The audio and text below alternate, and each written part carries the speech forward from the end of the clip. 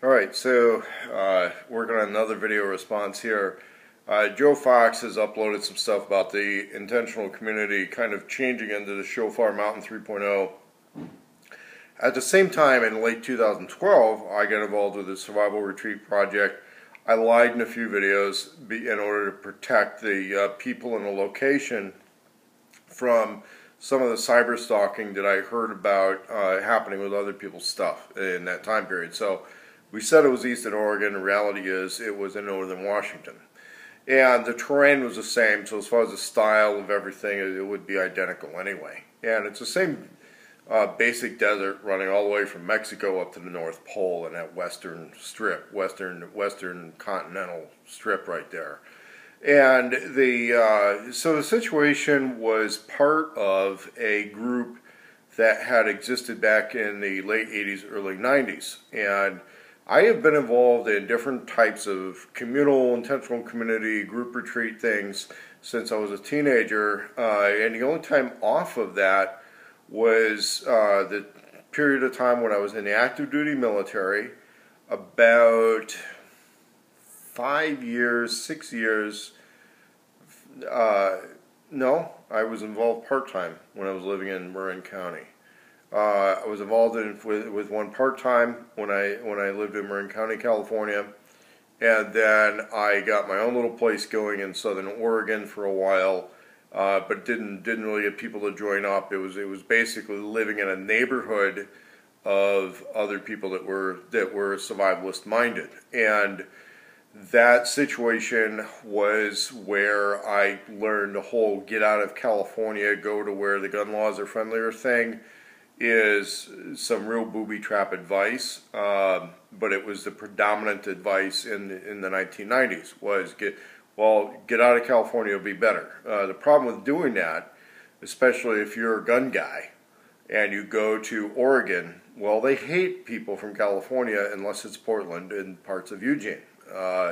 They hate you for being from California. It doesn't matter if you're, this is a promised land, this is where you're going to get along, this is where you're not going to have those racial problems because the demographic is going to match much more cohesively. No, it's not, actually. They're going to find other excuses to have hatred. And you'll see this with all these black people that think they're going to escape all these issues by going to Africa, and lo and behold, there's tribalism. White people going to some of these all-white areas from California, from pluralistic areas, just expect to show up and say, I'm white, everybody else is white, we must all be cool, and then you find out, no, they don't like your last name, they don't like your family history, they don't like some nuance in religion, they're going to have their issues, they're going to have their prejudices. I would tell you that if you have certain last names and you go to these parts of the Northwest where everybody's got kind of a Germanish name, okay, and your family history doesn't quite match that with those people, you're going to have problems. You're going to have problems like I did. That especially when it comes time for them to decide that there's going to be that issue. And that's where we come into the white Anglo-Saxon Protestant. If they weren't white Anglo-Saxon Protestant, you're going to run into people, if you're Italian, Greek, East European, white Anglo-Saxon Catholic, okay, you might run into some issues with some of these people. And that's how they're going to be, all right?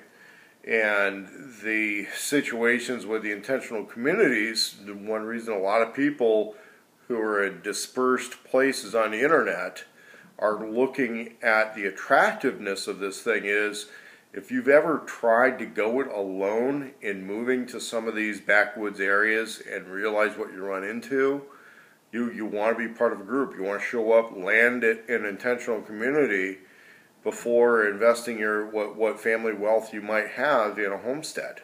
Okay, it's extremely important. You go homesteading in an area where you find out that those connections you had, or the happy talk from the real estate seller, that happy talk from the real estate seller isn't going to be the truth with a lot of these situations. If you're 40 miles from help when you need help, okay, you've got to actually have people, especially off the grid. I've known people that moved into off-grid areas in Northern California. Their place is constantly being staked out by the locals. They leave. If you left for a weekend, you'd come back, they would unbolt your well pump. I mean, it was that bad for one guy that I knew. And somebody there comes up with their excuse to say that he had a demographic that it wasn't going to match. And I kind of knew what it was. Dude was from San Francisco. He had a San Francisco accent. They assumed he was gay. Then he shows up with a hot chick, and then they assume that she's underage, and she wasn't. And so they just found their reasons to judge this guy and justify the little shit they were doing, which usually involved ripping him off. And this guy ended up moving back to the city. For a lot of time that he was in Lake County, California, he was involved with an intentional community of kind of new agey type people that were overly political with a lot of their own little issues. And a lot of them were both amateur and professional psychologists. So they would I forget what they call it, inventory or they had some fancy term for it that was basically the whole thing was a ripoff of Scientology, but not Scientology. If you're going to get into Scientology, I'm one of the few people who would say just go join the real Scientologist thing. Don't deal with these people that are like a ripoffs of Scientology. And a lot of it had to do with who knows. It's kind of like I don't really get all these 100% straight answers about whatever it is Anonymous has against Scientology.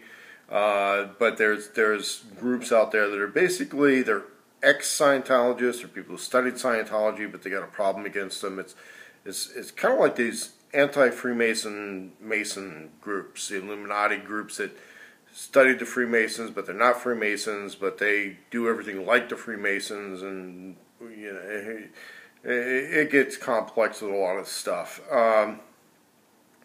So with these intentional communities, it's a good thing, and the reason a lot of people are going to inquire about that is a lot of legitimate concerns. Like if we go out there, what do we do for a living? What do you have?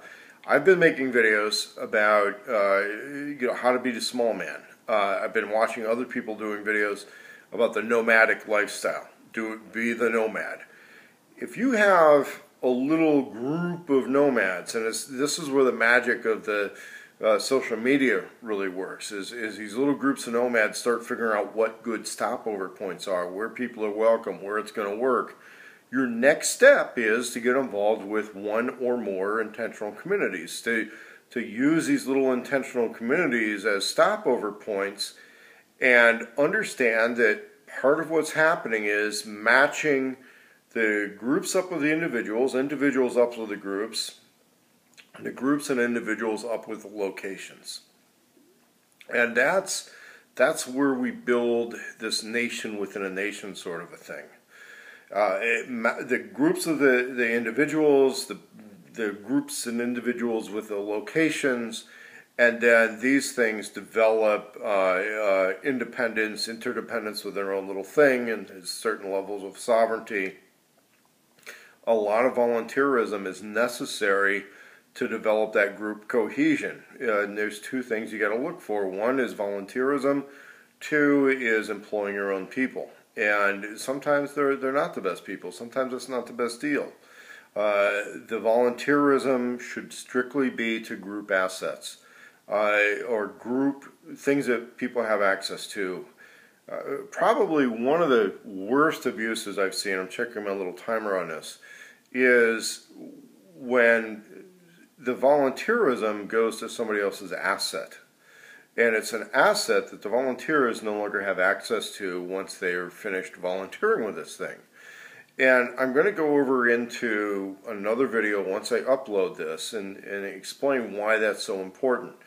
But group cohesion, nomads who were the individuals find the groups find individuals, these packages of individuals and groups find the locations, and then network those things. So I'm going to talk about volunteerism in the next segment.